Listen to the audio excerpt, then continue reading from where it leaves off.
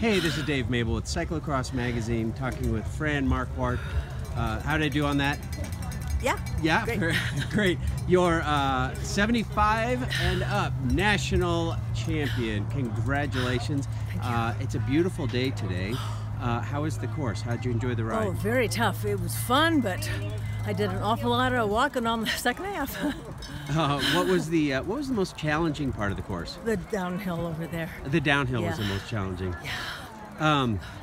So you got 2 laps in. Did you have a moment when you could reflect on, gosh, this might be it. I might be putting a Stars and Stripes jersey on.